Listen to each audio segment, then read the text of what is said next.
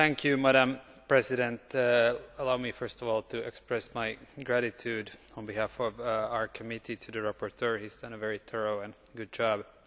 I think all of us also appreciate the fact that nuclear safety gets a totally new emphasis in this report, something that after the events in Fukushima, etc., are very important.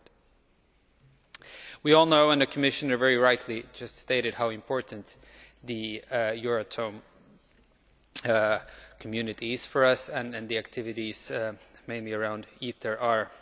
And therefore, the report outlines a very good path for the future. The Budget Committee has, of course, focused on the economic aspects of the activities, and here we have some challenges which also were well outlined by the Commissioner. Of course, we should not endanger one of the largest research projects in the world by internal European quarrelling on the budget. That is very clear.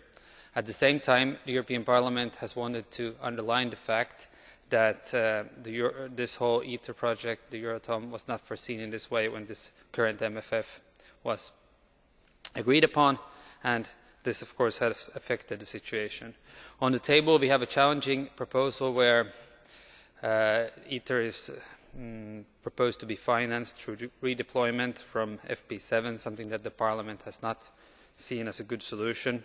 On Friday, the Budget Committee and its representatives will continue negotiating the 2012 budget with the Council. Here, these issues will be on the table. I am sure we can find a constructive solution that, however, also requires the Council to understand that financing ITER cannot happen on the expense of other important research activities within the framework programme. Thank you, Madam Chair.